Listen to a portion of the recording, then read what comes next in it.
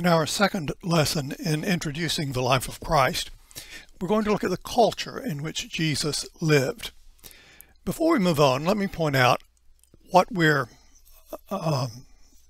doing with this background information.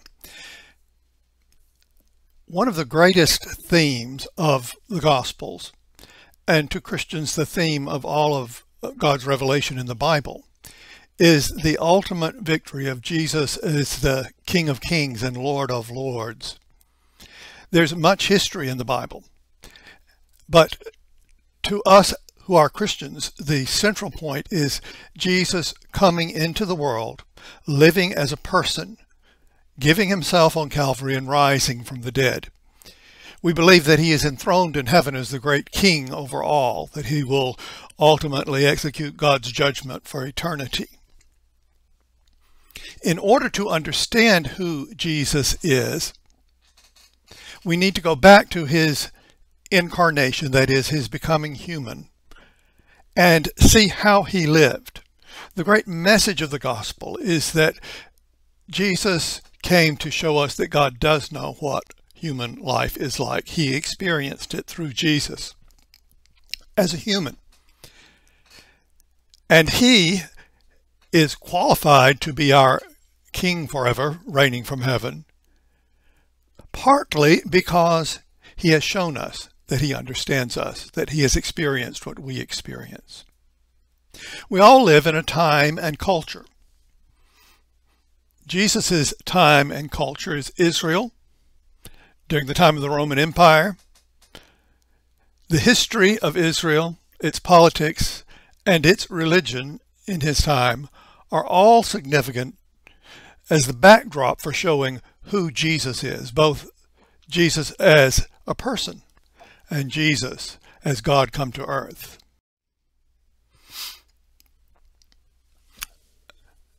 The kingdom of God needs to be understood not as a place nor as a political entity, but the relationship between the king and his subjects. That is, the sovereignty that the king exercises over his people. The New Testament pictures the church as God's chosen people, the theme which has been already developed in the Old Testament, where the Hebrew scriptures teach us the special place of Israel as God's chosen people. In the Gospels, we see Jesus coming into the world and changing that concept to what the Hebrew scriptures had always revealed God's intention to be, that God's chosen people would reach out to all people, and that all people would come under the reign of the King from heaven. And yet this has been elusive. The Israelites, as God's chosen people, often turned to their own ways and turned away from God, and often had little to no interest in bringing the nations outside Israel to the true and living God. We should be able to look at history and say that churches have also frequently failed to extend the kingdom of God, and they have failed to completely instill in people that Jesus is not only our Savior, that he is not only the perfect example and teacher, but that he is ruler over his people. To dig deeper into this concept, I want us to go back into some biblical terms and the history of some of these terms. And I want you to consider how that is the backdrop for understanding who Jesus is when he comes into the world and when he ascends back into heaven. There are three terms that are frequently used interchangeably, but at times there is a precise difference between them. Those words are Hebrews, Israelites, and Jews. Technically, people weren't called Jews until after Judah was all that was left of the kingdom of God's chosen people. And Israelites were known as Israelites only after Israel, or Jacob, brought his children together as a people, and then Moses led their descendants out. Hebrews goes back as far as Abraham. Now, Israelites are Hebrews and Jews are Israelites, but it's an ever more narrow term as you look at how to use those different words. That will figure into what we look at in this brief overall view of the history of God's chosen people. We've talked about kingdom. That is the sovereign authority of God in Christ over his subjects, those who choose to submit to God's rule. Nation, we need to, even though I'm about to show you a lot of maps, we need to separate the concept from a map. Countries show up on most maps that we see. A nation is a group of people who share a common identity, often an ethnic identity or a history. One way of looking at that is to look at our own country in America, largely populated by the descendants of Europeans. But there were people here before the Europeans came, and they are also nations, even though they have American citizenship. There is a Cherokee Nation, for example. There is a Creek Nation, that is a people who are tied together by some bonds of history, culture, or ethnicity. The Jews are in that sense a nation, whether they are dispersed all over the globe or whether they are living in the nation of Israel. Now, as we look at history, we're going to have to see that at times Israel was nothing but a province in a large empire. Particularly Judah was a province of the Persian kingdom by the time we get to the end of the Old Testament. And in the New Testament, a province in the empire of Rome. That being said, with that framework, let's see what the backdrop is for Jesus coming into the world when Israel existed as a client kingdom, mostly a province of the Roman Empire. To do that, I want us to put some perspective on the history of God's chosen people in the Hebrew Scriptures. You'll notice on the lower right of the screen that we have two dark blue items. That is the entire time in which there was actually a kingdom of Israel that was an independent kingdom. And even that was divided into two different kingdoms for 200 of the 330 years there was such a kingdom. So you come back and there have been Hebrews and Israelites much longer than there's been a kingdom of Israel.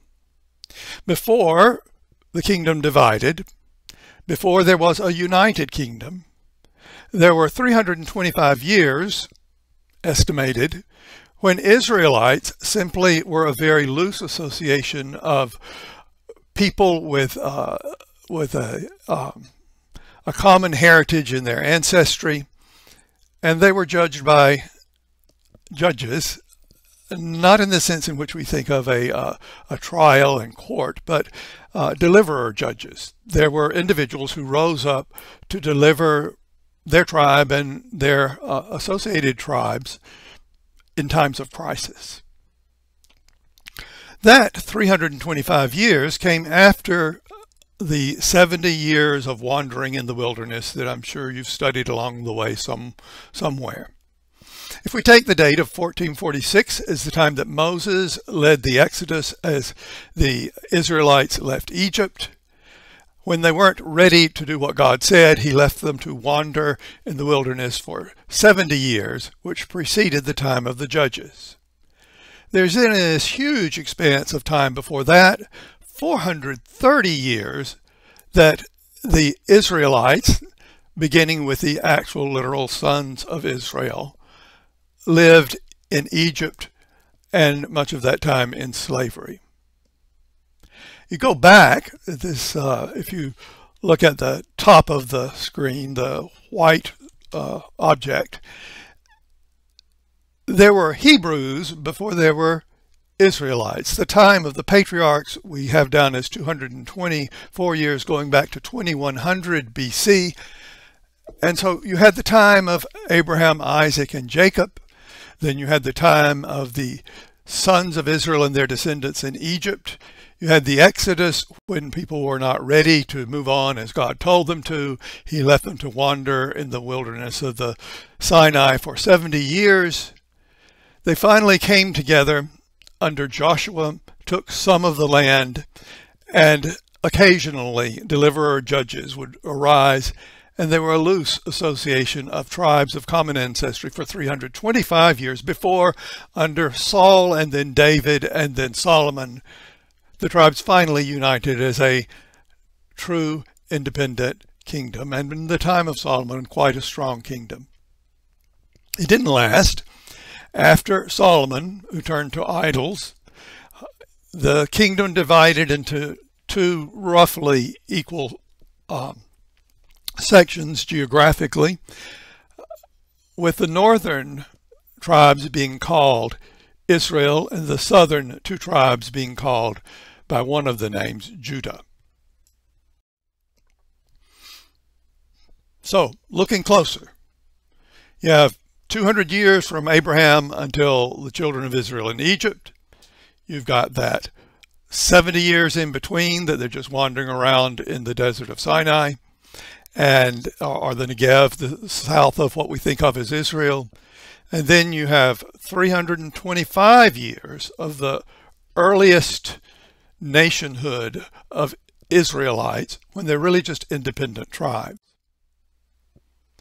You push that history up to this smaller section at the top of the timeline, and you've got the kingdom. Now, there is a divided kingdom that I mentioned as being 200 years long. Now, that's when all 12 tribes would have been represented in their assigned territories, even though they are divided as far as who is their king. They have separate kings. But in 722, it's important to understanding the background, the northern kingdom is taken captive by the Assyrian Empire. The Assyrians destroy the northern kingdom of Israel, and it's never restored. Meantime, the southern part of the divided kingdom, Judah, continues for another 138 years, from 722 to 786 BC.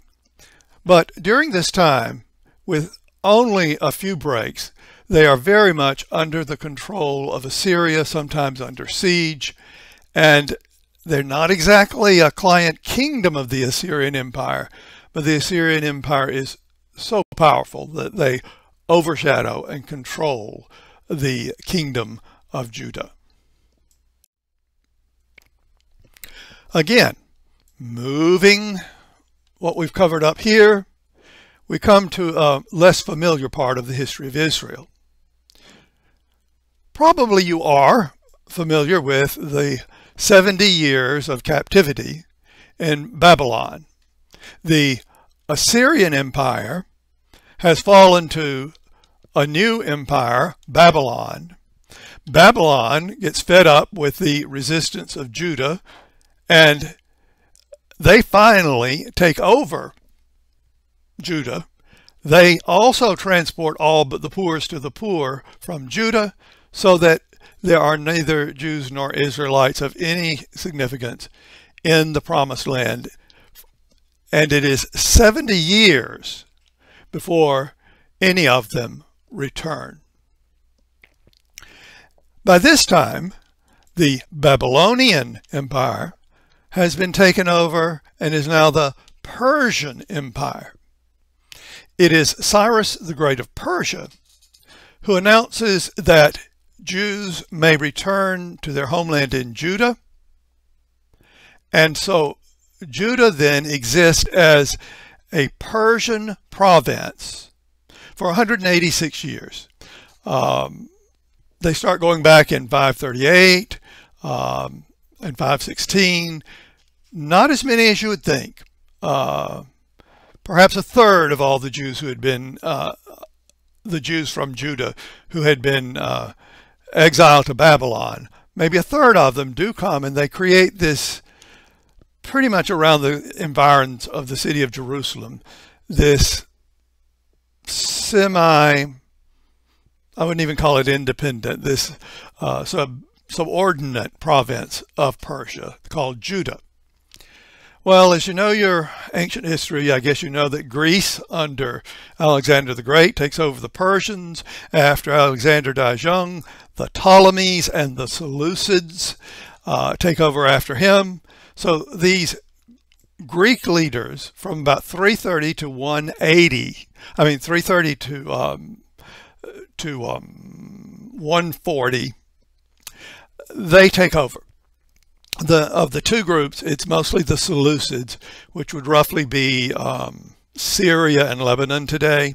Those people pretty much control the Judeans at that time. Remember, 2/3 of the Israelites are still spread out, are dispersed. It's called the diaspora in what used to be the Assyrian and Babylonian and Persian empires.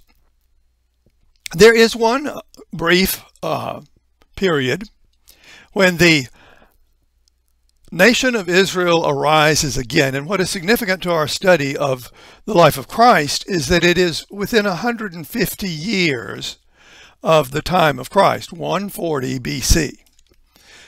Now, 140 years, if you were to go back in time for us in the United States, that would be after the Civil War. There were people still alive when I was young who'd been alive during the Civil War, one or two of them. The Hasmoneans, we'll also briefly refer to them as the Maccabees, revolted against their overlords, the Seleucids, and they did establish an independent kingdom, depending on how you date it, from about 140 forward to until the time that Rome took over. But 113 of their years, Rome is really overshadowing the client kingdom. We will get to much more about Herod, who took over after the Hasmoneans, and this is the background. In AD 70, the Romans destroy Jerusalem. The kingdom of Israel, the kingdom of Judah, the province of Judah is no more. And it's 137 years before any Jews are back in Jerusalem. What I'm wanting you to see is that although you can't tell by the relative size of the squares, there was a glory day when there was a kingdom of Israel. It was divided. There were 120 years when there was a united kingdom of Israel, with a much more broken kingdom after that, taken into captivity twice, allowed to come back by the Persians, but most did not come back. After they were a Persian province, taken over by the people who inherited the Greek kingdom from Alexander the Great, the Seleucids, and then only briefly, this breakaway, maybe 100 years of an independent kingdom, but it also is taken over by Rome, and then things get so out of hand that Rome completely destroys the Jewish nation. Of course, what you need to notice is that we are now, as we talk about 63 BC to AD 70, we've got the time of Christ in here. From the very end of Herod the Great's rule, for a very short 30 years, there we have the life of Christ. And the kingdom that Israelites think of as God's chosen people has been dominated by empire after empire and is currently dominated by the Roman Empire. As we're trying to apply history to culture, I want you to be aware, in passing at least, that there were two groups of Jews in this period. One way you can divide the Jews into two. There were those who had accepted Western culture, that is, when the Greeks came, which was much different than traditional Jewish culture. And by the time Alexander came and spread the Hellenic, we call them, or Greek ways, a significant number of Jews decided they didn't want to be distinctly Jewish, and they thought they could still call themselves Jews and live like the Greeks. The Romans maintained the Greek ways and Western ways, and so when Jesus is alive in this very short time, there is this tension between traditional Jews who want to keep their own ways and the more worldly, sophisticated Jews who want to maintain their Jewishness but don't mind assimilating into the culture of their day. It is in this complex world that Jesus enters and lives as a person. So if now we're going to talk about the rulers of Palestine in the time of Jesus, we're going to first of all realize it starts and ends with Rome. Rome was already taking over the world when the Maccabees revolted against the Seleucids, who were Greeks. The Maccabees held out for maybe 100 years. We're saying Maccabees instead of Hasmoneans because we're breaking that down a little more specific. Maccabees is hammer. One leader of this family, Judas, was a great warrior, and he was called the Hammer. And so the Maccabees became, from being warrior leaders who gained independence for the Israelites, the Jews, the Maccabees ruled. They gradually became more kingly and took on the family name the Hasmoneans. The end of the line of the Hasmoneans leads to the Herodians, that is, Herod the Great, who was not from the Maccabee family, the Hasmonean family, marries into it, and he takes over, and it is he and his descendants who predominate over the land of Palestine throughout the period of the New Testament. All of this under the strong control of the Roman Empire. Don't worry too much that we are looking at a complex chart, but do remember the 16 decades had this some sense of order and continuity in the identity of who the people of God were. But it was an ugly and complex continuity. Starting at the top, you have this one who was the ruler Mattathias, followed by a son named Simon, and then his brother takes over, and then when he dies, you go back to Simon's descendants and come down to another generation down, and you get this Aristobulus and the various ones that lead down until Herod the Great. So we're going from 167 to 4 BC. Judas Maccabeus is a warrior.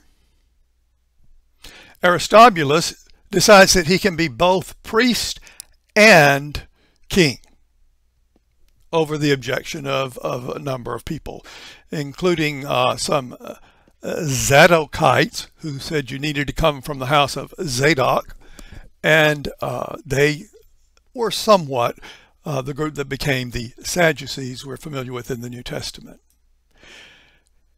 You get down to the period of Herod the Great. He doesn't, for any reason whatsoever, consider himself to be the priest, the high priest, but he appoints one, including, well, we'll get into more of that later. He marries into the royal family when he marries Mariamne, one of his many wives, and that brings the Herodian dynasty in. And as you know, we get down to Herod the Great, and we're to the one who was the king of the client kingdom of Judah, of Israel, when Jesus is born, Herod the Great. Now, not much of the life of Jesus includes Herod the Great, but that does help us to date the coming of Jesus in history. So, you have this history 160 years before Jesus, and we are looking to see how does Herod become king? Well, the family of Herod the Great is a complex mess of a soap opera. Someday you should pull out, I read an interesting biography of Herod the Great, but this one, and I don't remember who made it, shows all the interactions, the marriages within the family, cutthroat despots, leading up to Herod the Great, who was, as everyone knows, the king when Jesus was born. Now, Herod doesn't live much longer after Jesus is born, but his stamp has really set a contrasting figure to the King of Kings who's born in the manger. Well, a good half century before Jesus comes into the world, Herod is already busy. He is an Idumean, that is from what used to be called Edom, became Idumea, and while the Jews were gone, spread closer to the land of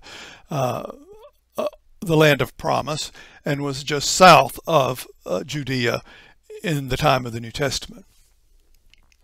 He made his way in to the royal family. He became a valuable asset in dealing with the empires around the nation, and he made good relations, or let's say profitable relations, with the Roman Empire. In fact, even going to school with people who became emperor. And first, before all of his rise to power, he was married in 47 to a woman named Doris, who was the father of Herod's oldest son, Antipater, who will show up later. While he is still married to Doris, some unusually bad things happen in his family. His father is poisoned by someone. For his own reasons, Herod is unhappy with his wife Doris and banishes her. Things are going badly enough in the family that his brother commits suicide. After getting rid of this wife, he does marry into the royal family of Judah. The Hasmoneans are ruling. There is a woman available for him to marry, and Herod then increases his chance of being an important person by marrying Mariamne. Mariamne has two sons, Alexander and Aristobulus. In the year that his son is born, his first son with Mariamne, his brother-in-law drowns in Herod's swimming pool in Jericho, which, by the way, the ruins are there and you can go see it. His brother-in-law, Herod had made high priest, even though the brother-in-law was in his middle teens. And as a young man, as a teenager, he drowns. And of course, some people wonder if Herod had anything to do with that. As you move forward, remember the numbers are moving backwards, there's another son, Aristobulus, born. Soon, Herod is getting paranoid about the ex-royal family being a threat to his position as king, and he executes both his wife and her mother.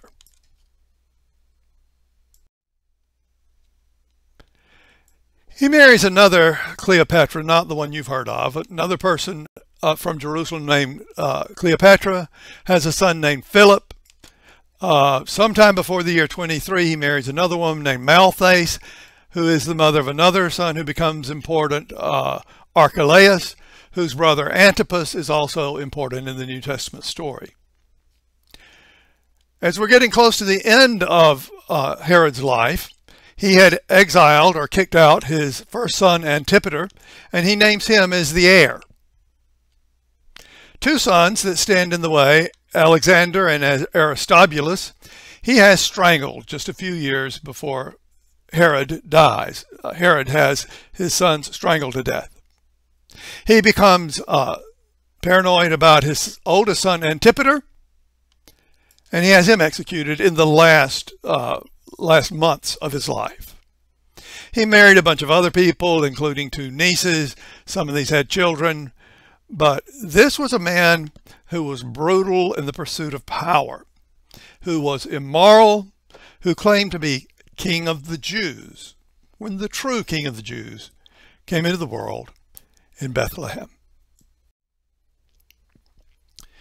By way of review, this is actually anticipating the years beyond the time of Jesus. We do find Herod the Great in the story of the birth of Jesus. But he dies when Jesus is a young boy. And then we know from history, not just from the Bible, that these sons of Herod are given different areas to rule. Aristobulus was supposed to get the biggest part of the kingdom. No, I'm sorry, Archelaus was. But he turns out to be a very bad king, and the Romans get rid of him and they just take over. There is also a Herod Antipas called Herod the Tetrarch. Almost all references to Herod, besides the birth story of Jesus, are to this Herod Antipas. There's also a Philip, not to be confused with Herod Philip. And then the ones that descend to the next generation come from Aristobulus. By the time you get into the book of Acts, almost all of the references to Herod in Acts are Herod Agrippa I, who married Herodias, who was the wife of Philip. And then there's a Herod Agrippa II, who marries his sister-in-law, they're consorts of some kind, who also has a sister, Drusilla, who marries the governor Felix, that shows up in the book of Acts. And so you can see for generations this Herod family is just power hungry and really a blight on what the rule of God's people should be. We are going to look at maps because as Jesus travels, I want you to be familiar with the culture, including who's in charge, the culture of the different regions of Palestine, Israel. You'll remember that this stretch of land is like a little piece of the state of Alabama. It's not that big. Maybe 90 miles across here, maybe 150 miles north and south. Well, it was divided. Some of them were political units, some of them were ethnic regions. In the time of Jesus, there was a tetrarchy. That just has to do with how much tetrarch is, how much the person rules over. Arch means ruler, of this Philip. It doesn't play much into the Gospels, but it's a part of it. There was an independent section. When the Greeks took over this area, they established cities that followed the Greek model for cities and promoted Greek culture. And 10 of those, by the time of the New Testament, were known as the Decapolis. They were independent, Greek-cultured cities, not a part of the Kingdom of Israel. There was also a region that was ethnic, that was the Samaritans. You're probably familiar, we'll cover it later, but the Samaritans were had Jewish blood in them, but they were people who intermarried with the locals while most of Israel and Judah was away in captivity. There was great tension between the Samaritans, who were centered in Samaria, and the Jews, who were centered in Jerusalem, but who also lived up in Galilee. So now, looking at the numbers, there are 3 important political entities that do bear into the movements of Jesus in the Gospels. Galilee is where Jesus is mostly. Galilee is ruled by Herod Antipas. The territory of Antipas is an odd-shaped, long diagonal section that includes what's 1 and 2 on this map. They are narrowly separated by a city of the Decapolis, and they are on both sides of the Jordan River. So, Galilee, Herod Antipas.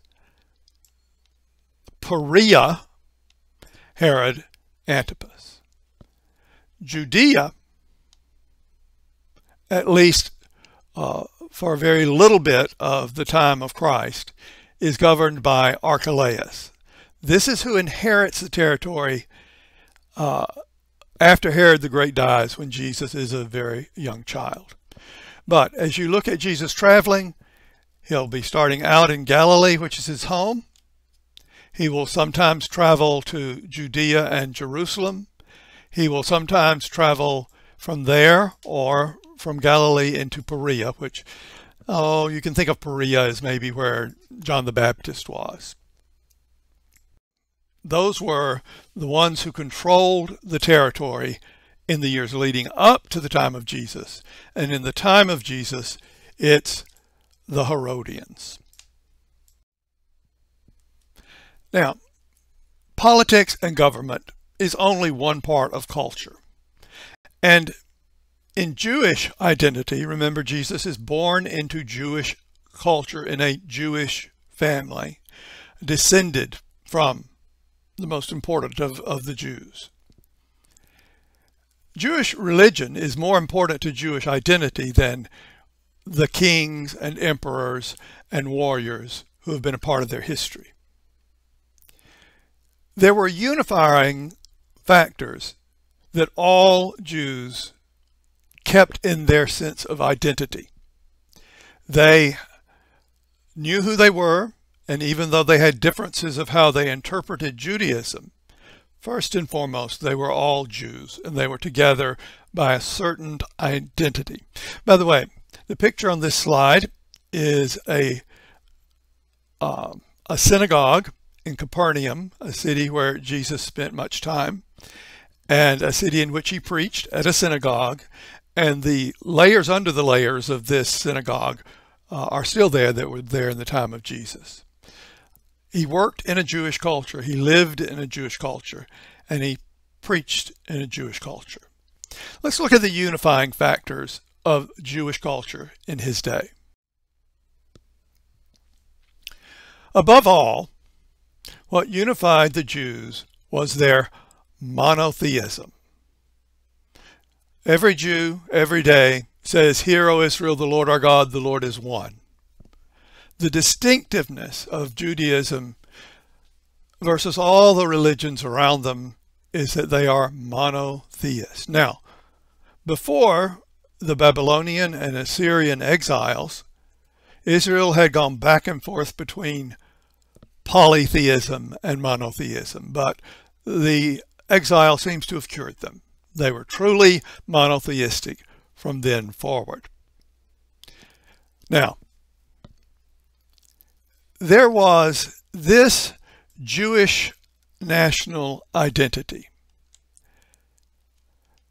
They see themselves as God's chosen people, and they do that because it's been revealed in the scriptures that they are God's chosen people. They also look at their land, and in particular Jerusalem, as God's chosen place. That's their concept because their scriptures say that God has given them this land and that Jerusalem is the place in which he would have his temple. They believe that God has a special destiny for them. From the time of Abraham, when Hebrew identity began, they've been promised that all the nations of the earth would be blessed through Israel. They have developed what we know to be in the Old Testament the promise of a Messiah. It seems that between Old and New Testament times, the concept of the Messiah was shaped in various ways, but there was very much in the minds of God's people that there was a deliverer, an anointed one, who would come and relieve them. Remember, they have had the conflict of this sense of destiny, sense of being God's chosen people, and this sense of being the land is given to them by God. This so strongly identified them that it was at odds with the reality that Rome dominated them in the time of Jesus. They had before the time of Jesus. Only briefly did the Maccabees, the Hasmoneans, and the Herodians have a small Jewish kingdom.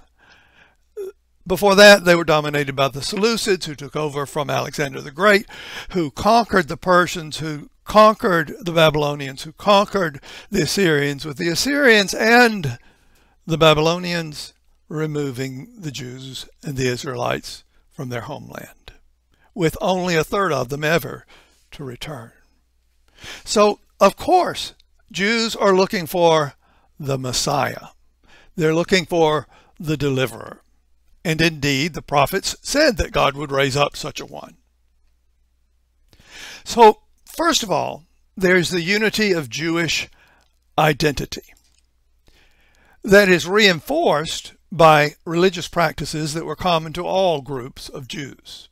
I need to take a moment to talk about the synagogue. There's a difference between synagogue and temple. For Jews, in biblical times, and for many Jews today, there is only one temple, the one in Jerusalem. Today, many, perhaps most Jews would say, there is no real temple until God restores the Jerusalem temple to the Jews.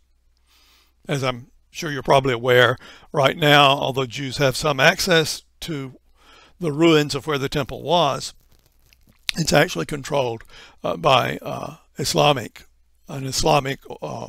committee organization. So what did they do after the Babylonians destroyed the great temple of Solomon?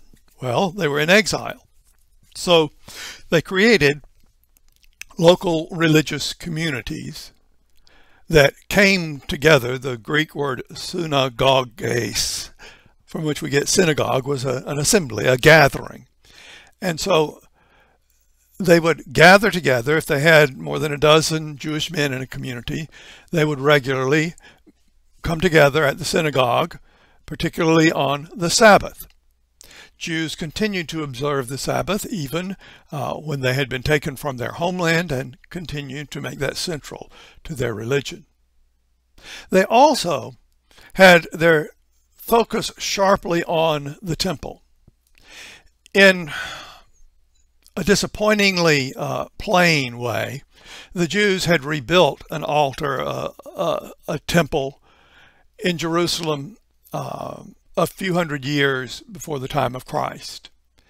It was not a magnificent structure, but by the time of Jesus, Herod the Great, who had a massive building program, he built temples of all kinds to various gods, but in Jerusalem he made a truly beautiful and large temple structure around the one that the returns from exile had made, and it was a wonder to behold. And so they were all very proud of their identity with that temple, even though it was a corrupt king who had paid for it. They identified with the temple. What has continued to the present day is the identity of being Jewish is shared scripture and shared tradition. Tradition is as important to being Jewish in some ways as scripture is. We're going to separate this into the Torah and the traditions of the elders. In English Bibles, you'll probably have have this referred to as the law, meaning the law of Moses. In English today, we speak perhaps of the Pentateuch, the first 5 books of the Bible. That is the Torah, or the Torah, the central scriptures of the Jews. Equally, they kept orally for century after century the traditions of their elders through their rabbis. Eventually, well after the time of Christ, these were written down into traditions that define what it is to be Jewish in your religion. So, 3 things with the overarching identity being that Israel's God is the one and only God. There then, beyond that, these 3 unifying elements of Jewish culture. All Jews understand that the Jews are God's chosen people living in God's chosen place with God's promised destiny to be delivered by his promised Messiah. They all value keeping their religion through synagogue and Sabbath, and at the time of Jesus in a beautiful temple in Jerusalem. Throughout all their years, when in exile, as well as when they returned, as well as today, their shared written religion in the Torah, the first 5 books of today's Christian Jewish Bible, and in their traditions that were carefully kept by their elders and rabbis. This is what united Jews. Their scriptures. Most prominent in the Gospels are the Pharisees and the Sadducees. Not mentioned are the Essenes, and only barely mentioned are the Zealots. Our textbook also groups people together that are not really a group, those who are following apocalyptic thinking, which we'll define later, and I'm just going to call them the apocalyptics. You do need to be very familiar with who the Pharisees are and the Sadducees. The Essenes and the Zealots are important, and the apocalyptics are in a way, but you shouldn't really think of them as a particular group like Pharisees or Sadducees.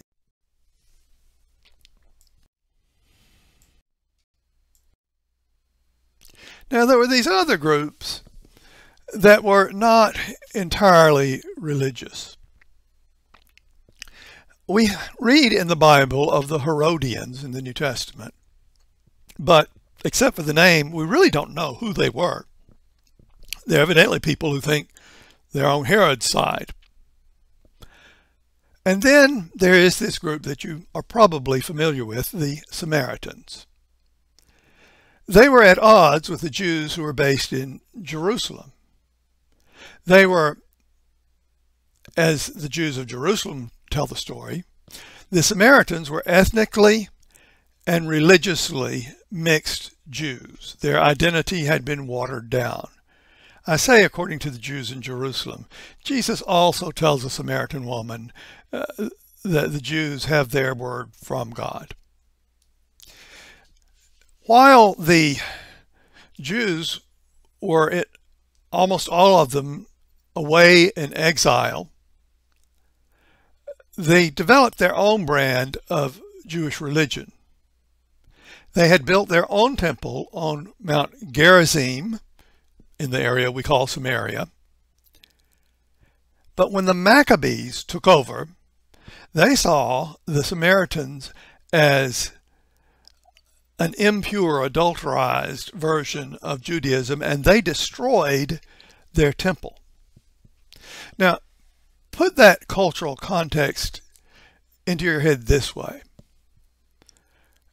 If an extremist group, an extremist religious group, came and destroyed the U.S. Capitol and the White House and the Supreme Court building, we would take that personally. We would remember that. And we wouldn't remember it well. We remember the atrocities committed before World War II. We remember people who have defied society, particularly if it's in our region.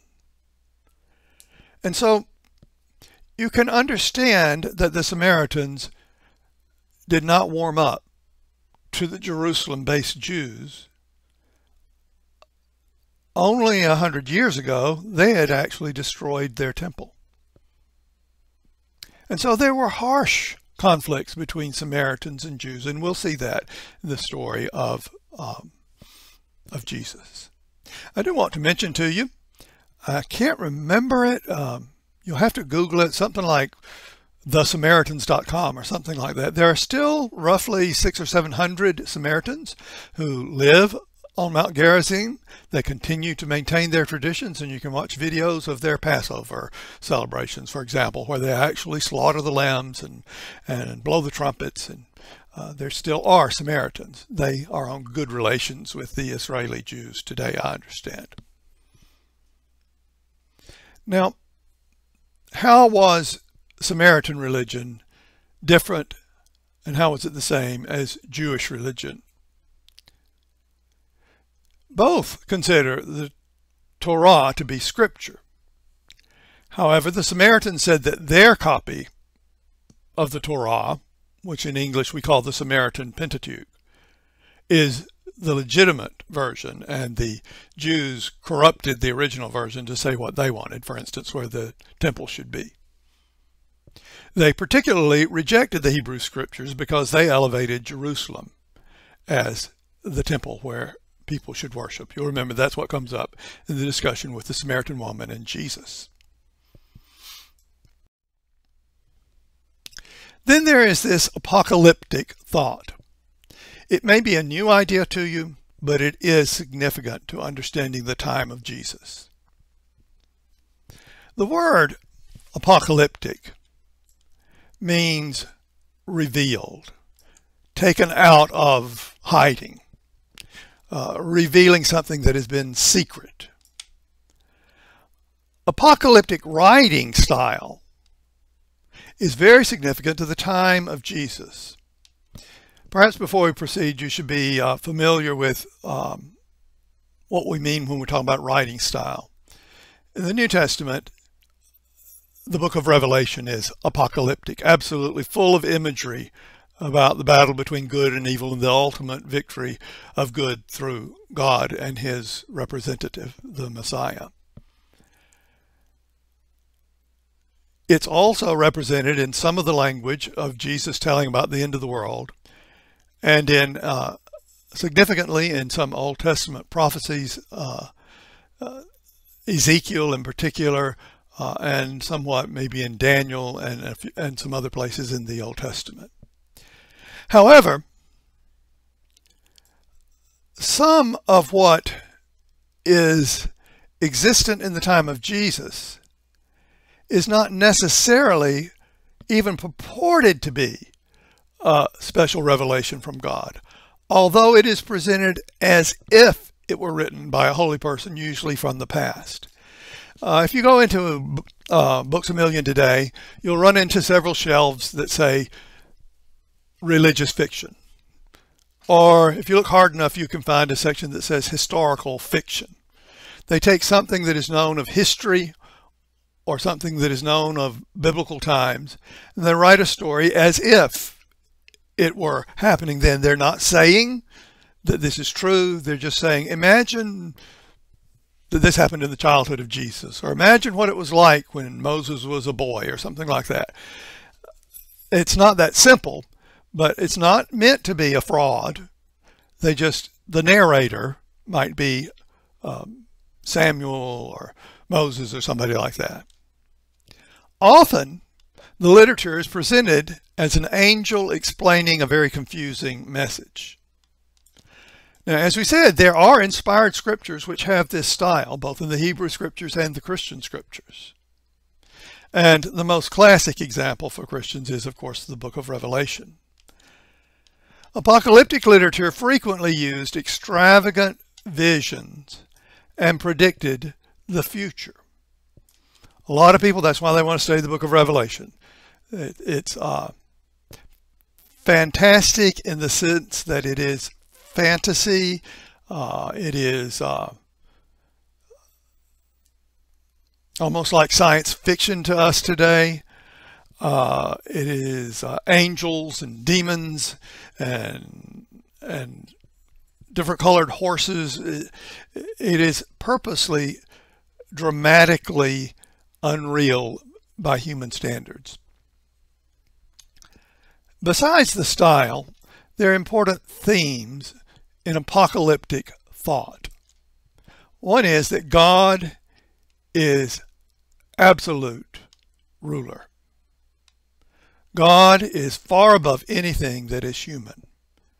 And I believe that this is very much a part of the setting of the story of Jesus. It's all about God having his people assume his rule again, take over, return themselves to his being the ruler.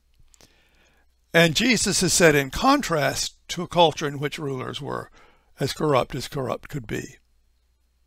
Apocalyptic literature deals with this uneasiness for those who believe in God.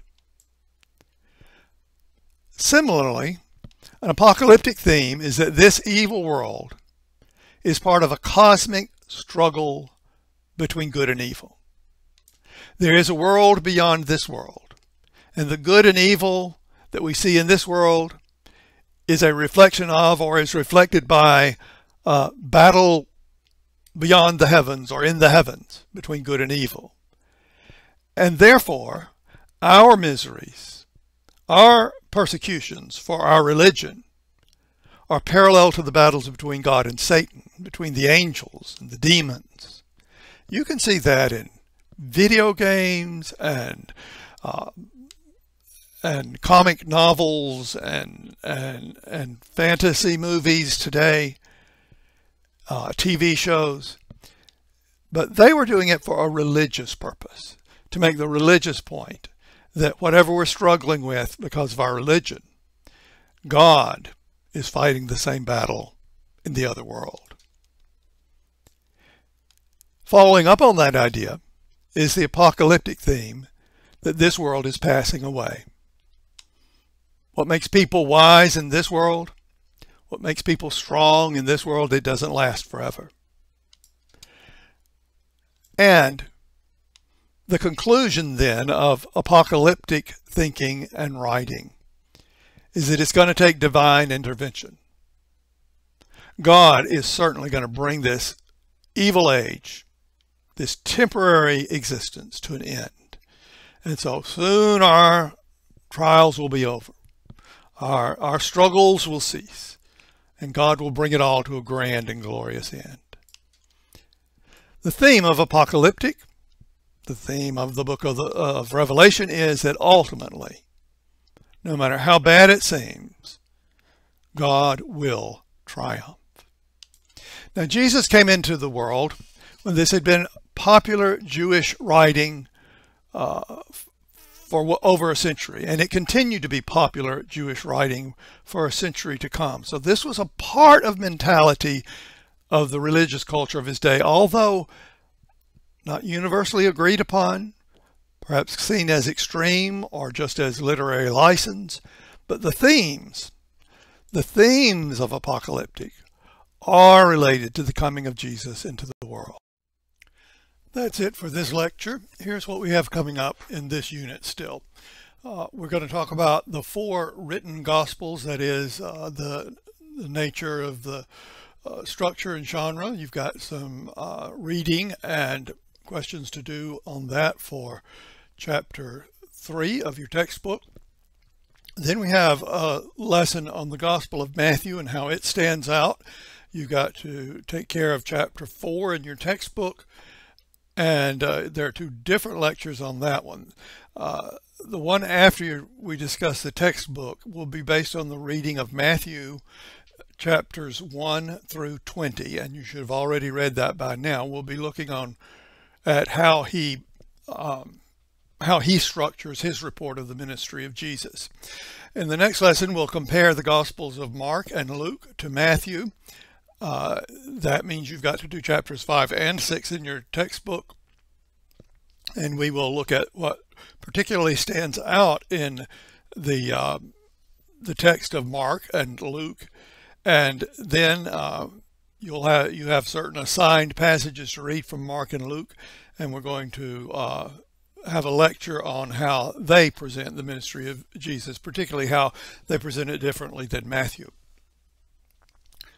That leaves us with the Gospel of John, which is unique and different in a lot of ways.